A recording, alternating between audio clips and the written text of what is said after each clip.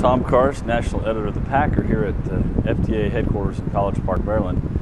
Visited with Jim Gorney today, and he described the progress of the produce safety rule and the timetable for its completion. We're here with Jim Gorney, and Jim, thanks for taking time today. I wanted to get an update from you about the produce rule that you've been working on and the status of that, and some elements to that rule that you can make us aware of.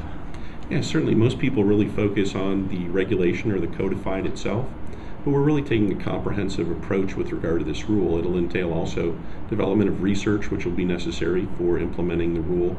We're also talking about basically education outreach, which is our Produce Safety Alliance, to help people comply with the rule, and also implementation, which is our compliance and enforcement aspects, which undoubtedly will entail both our state and other federal partners. So we're moving forward with the codified regulation itself, and you should look for that sometime in early 2012.